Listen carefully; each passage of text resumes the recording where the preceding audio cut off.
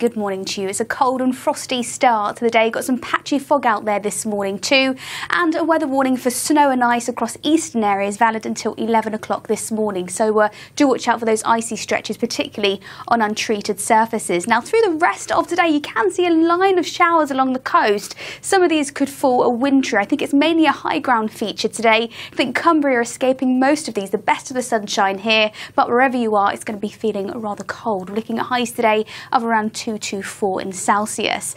And some of those showers may track further inland through this evening.